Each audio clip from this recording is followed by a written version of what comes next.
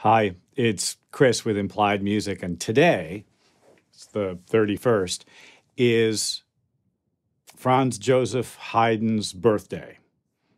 We're going to look at how to use standard MIDI files to analyze classical music.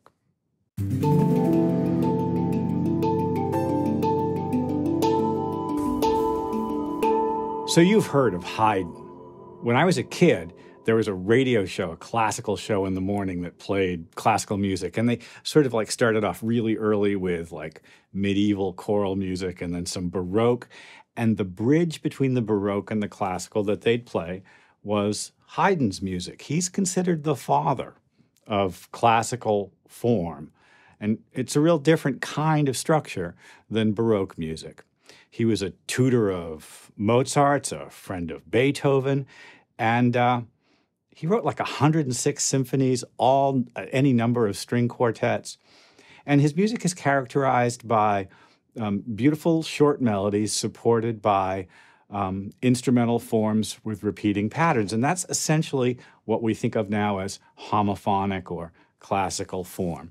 Well, if you are like me, and I hope you're not, I'll just say that, you're smart and stubborn and think you can learn everything yourself.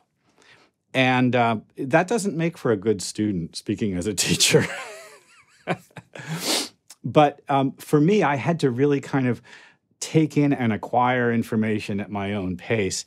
And so for me, studying the works of Haydn on my own became really, really useful. For me, it was the piano sonatas, but listening to the string quartets and then the symphonies, also really, really useful. Well, if you don't read music, it's a challenge, but fortunately, there are internet gremlins who have created standard MIDI files of a lot of all the great classical composers' works. Now, they're going to sound like crap, but we can just fly them into our DAW. Let me show you what I mean. Okay, you're looking at my entire desktop here, and I have already done a little Google search and found the Adagio from the string quartet Opus 76. It's a later work. I'm going to create a new empty project in Logic, and I'll just have to have a track. And then Logic and GarageBand and many other programs will just allow you to grab onto the standard MIDI file, drag it into position. Let's import the tempo information. And it will create independent tracks, and it may well use the general MIDI mapping to give you violins, cello, piano, woodwinds, brass, whatever.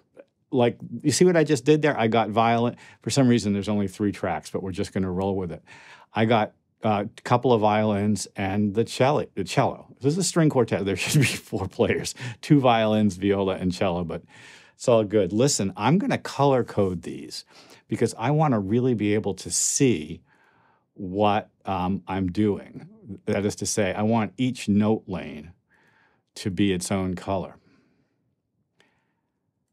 And now that I've done that, everything appears down in my edit window, and I can really see the chords and the voicings. And this is really, really important for me. I'm just going to go ahead and roll it just the way it is.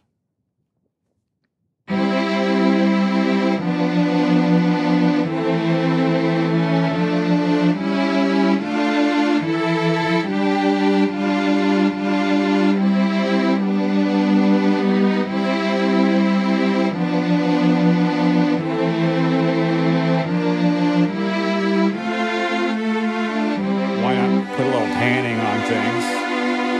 That'll help me hear it. And because I want life to be beautiful, I think maybe a little reverb. So to analyze this, I'm going to remind myself that the string quartet is in G major, because I know that from downloading it and looking at it on YouTube first. But remembering that in classical music, frequently different movements will be in related keys. A related key to G might be D, E minor, C.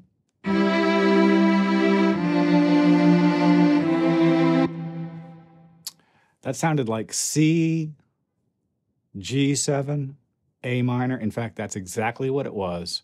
Second inversion voicings of those chords. You can see them very clearly here. Going on.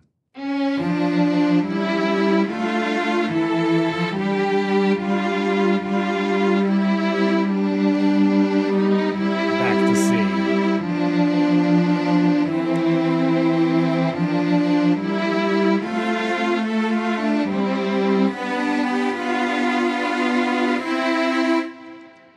And then I can see that the next thing is just a repetition up an octave. Interesting, right? One of the hallmarks of classical form is repetition, but look at this new instrumental form coming. This is very Haydn-esque, those chunk, chunk, chunk, chunk, chunks. We ended in C.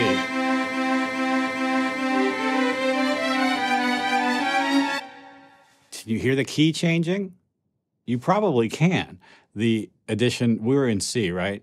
The addition of this here, the F sharp, sounds like a D7 chord. In fact, if I look down here, I see C and D. It's the seventh and root.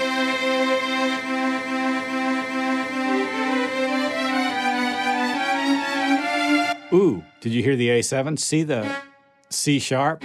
It's the major third of an A7 chord. There's a G up here, and we resolve to D minor. This is the first indication of a new key center. Whenever you have weird accidentals or notes that weren't there before, they are generally leading tones. They're pushing us to a certain place. Haydn's taking us on an excursion.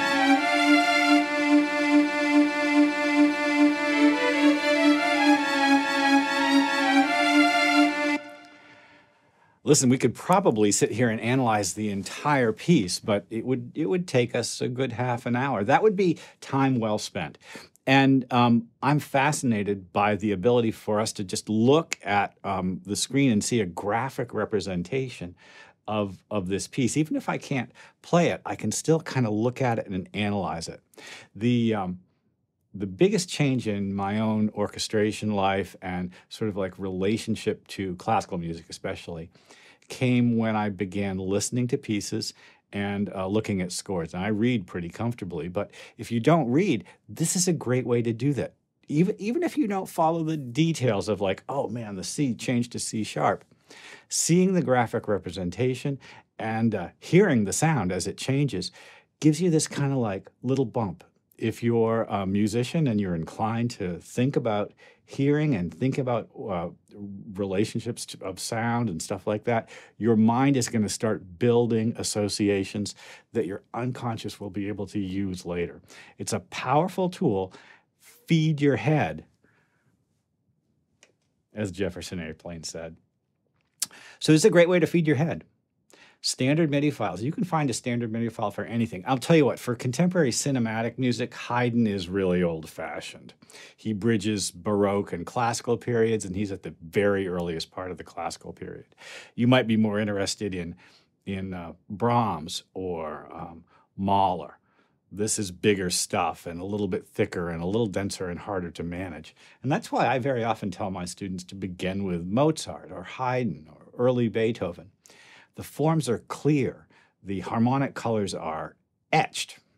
And hearing them and getting them into you is the open door to the later composer's more complicated sonorities. Well, I hope this has been useful. Happy birthday, Franz Joseph Haydn. Did I say when he died? 1809. Mozart called him Papa Haydn. I'm inclined to think of him that way. Grab your standard MIDI files and go to town. I'll see you next time.